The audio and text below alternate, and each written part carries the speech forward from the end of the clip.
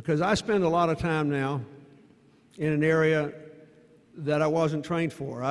My foundation has a big climate change project, and I'm convinced the only way that we're ever going to deal with this crisis is to prove that it's good economics.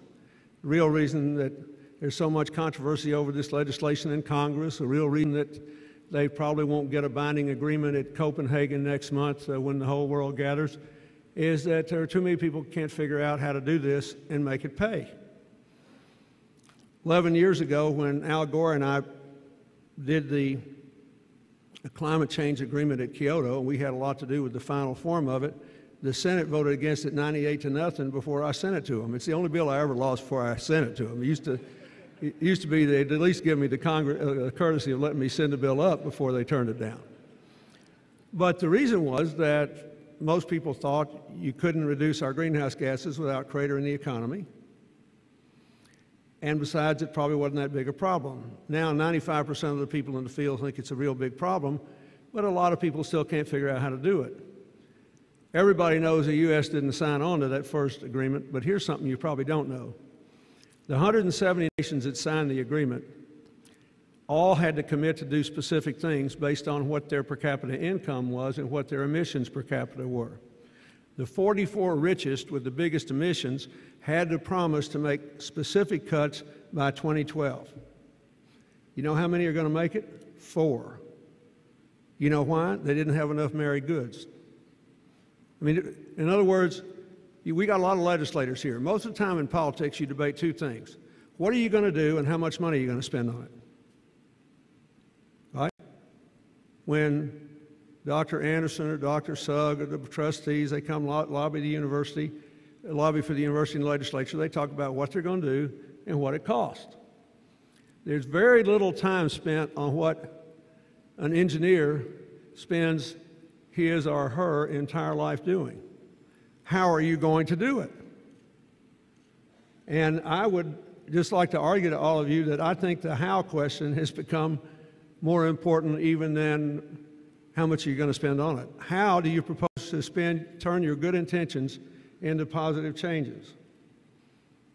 That's what's clouding the whole healthcare controversy in Washington today. That's what's still clouding the future of the planet because we can't figure out what to do about climate change. And you're honoring a person who spent her entire life in the how business. And now that I'm not in politics anymore and I'm not running for anything, I spend all my time just thinking about whatever I've got, $10 or $10 million, how am I going to spend this money to maximize the intention behind the investment? And the point of that is, of the 44 nations that had to commit to these specific targets, only 4 are going to make it. Germany, the United Kingdom, Sweden, and Denmark. Why? Because in different ways, they all figured out how to do it.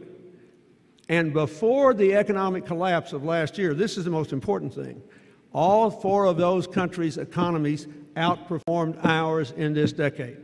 They generated more jobs, they had rising median incomes, they had declining economic inequality, they had record numbers of new businesses because they figured out how to spark an economic explosion by changing the way we produce and consume energy. That's why we need people in engineering and technology, answering the how questions. That's why I'm very grateful to the people on this panel, on this head table, for their contributions to this school. That's why I hope all of you, those of you who represent the legislature and those of you who are just private citizens, will support this endeavor. Our state still ranks, I think, next to last in the percentage of people trained in these fields. We got to have more people in Arkansas who can answer the how question. We actually have always been an immensely practical people. We've always been able to do more with less. And now we're living in an age which will reward that as never before. You have to invest in it. It has to be important to you. And I'm telling you that from my perspective, having been to more than 100 countries since I left office, And having seen things from the ground up in the poorest places on earth and the richest nations on earth and the places that are growing fastest and the places that can't get off the dime, the winners are those who can answer the how question. There will never be as much money as you wish there was, and there's always more than you think there is if it's important and you know how to spend it. And that's really what you are investing in when you support this.